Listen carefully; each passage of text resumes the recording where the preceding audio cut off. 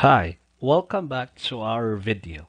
Today, we will talk about determining the sample size, how to compute it, what is the formula that we are going to use. Those are the things that we are going to learn in this video. In research, we seldom use the entire population or do census because of the time and cost that will be involved. Before the collection of data, it is important to determine the sample size of the population if it's very large because, again, it will involve money, it will involve time, it will involve effort. And we want to finish the study as fast as we can.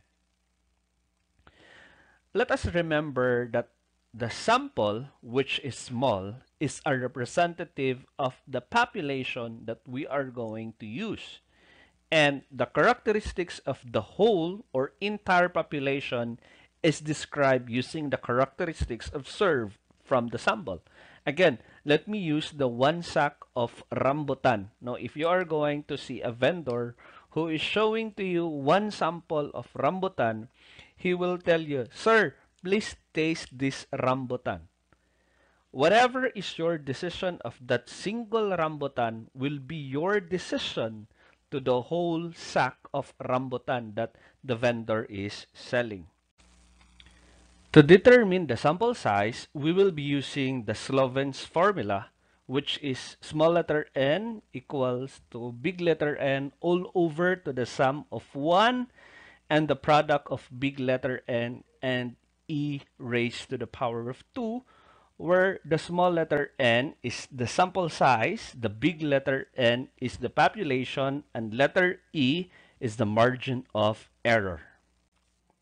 Let us have this example number 1. A researcher wants to know the average income of the families living in Barangay Kagwapuhan, which has 2,500 residents. Calculate the sample size using the 5% margin of error. And we are going to answer how many families will be included in the sample. Based on the problem, the population is 2,500 residents, and we are going to use the margin of error 5%, or we convert it into decimal 0.05. Okay, this is the solution. Using the formula that was presented a while ago, small letter n is equal to big letter N all over the sum of 1 plus big letter N and e raised to the power of 2. Big letter N, which is the population, is replaced by 2,500 on the numerator and denominator, and E, which is the margin of error, is replaced by 0.05. We try to operate first the one that has parentheses. We extracted first 0.05 raised to the power of 2, and the answer of it was multiplied to 2,500, and we got the value of 6.25. The rest are copied, the 2,500 and 1. Now, it's time to operate this. We have 2,500 divided by 7.25, and we got an answer of 344.8. Take note, these are families, so we are not going to accept decimals. So we are going to round it up to the nearest whole number. That is why we have 345 families.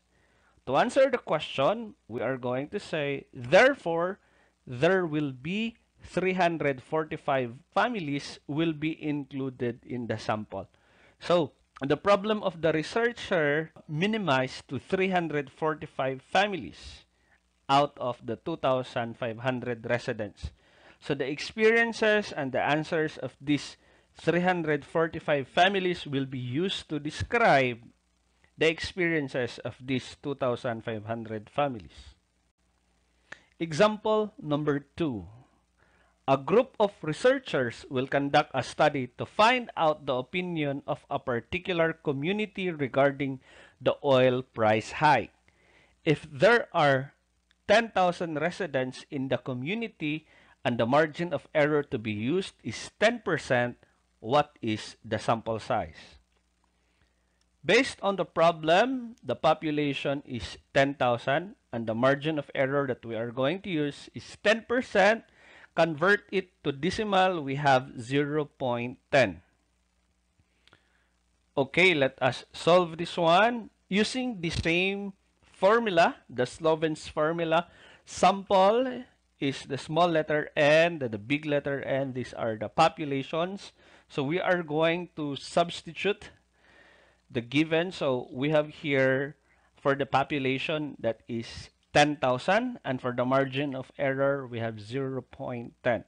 The same thing that we're going to do from the previous example, we are going to start operating from the one with the exponent. So we have 0.10 raised to the power of 2, and we will multiply it to 10,000, and we will get a value of 100. And then we are going to operate this 10,000 divided by 101, and we will get an answer of 99.01. Again, we are not going to have decimal since these are residents. So these are whole numbers. So we are going to round it off to the nearest whole number. So we have 99 residents. And to answer what is the sample size, therefore, there will be 99 residents that will be included in the sample size. Okay, I have here example number 3. A researcher plans to conduct a study, but the population is very large with 18,000 total respondents. Find the sample size if the margin of error is A, 10%, letter B, 5%, letter C, 1%, and letter D, 3%. Please leave your answers in the comment below. That is all for today. I hope you learned something. Bye-bye.